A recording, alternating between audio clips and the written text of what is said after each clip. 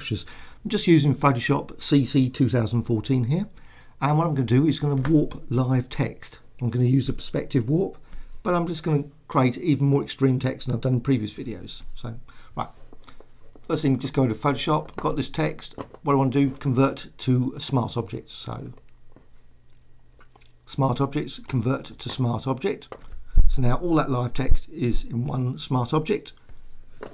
Now go to Edit, Perspective Warp. Right, love to see that go, but anyway, maybe there's a preference. I don't know. I haven't investigated.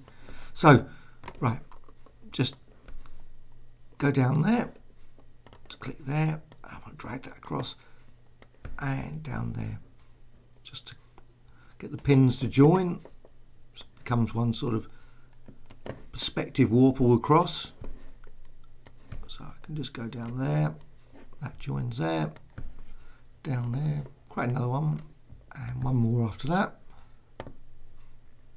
Okay, so it joins. One thing that's really quite annoying, it sometimes it gets its sort of crossed and then it will make it hard, so you have to go back. So anyway, okay, now click warp, and I can warp it in all kinds of directions. See, like just overlaps sometimes, so you can distort it there. It's still, like say, live text, so you can actually modify the text at any point. I'm going to distort that a bit there, and right, crunch that in.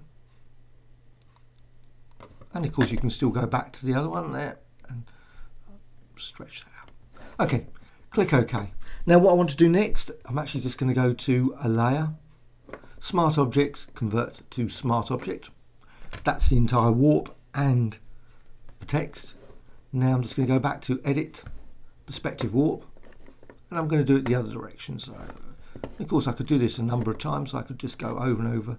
So I'm just going to just go there, just there.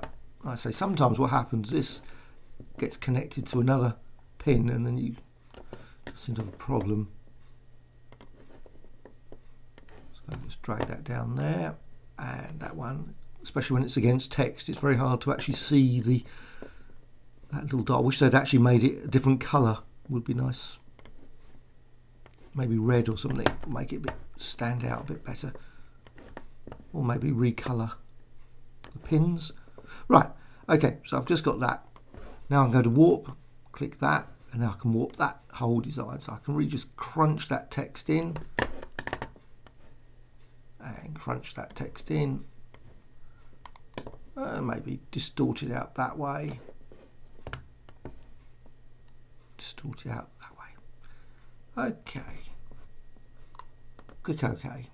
So once you've actually done that, now this text, it's still live. I mean, what you could do with this approach, by just doing obviously multiple grids, you could actually create, obviously design it, maybe text to be in the shape of a different object, maybe a face, whatever. It certainly starts to look like a face even now. An unusual face, but a design that you could actually manipulate the text. So let's say it's still live, so you can actually just double click on these, just modify the text. So if you want to suddenly think, oh, I don't want 6, 7, 8, 9, I actually want something else there, you could put A, B, C, D instead.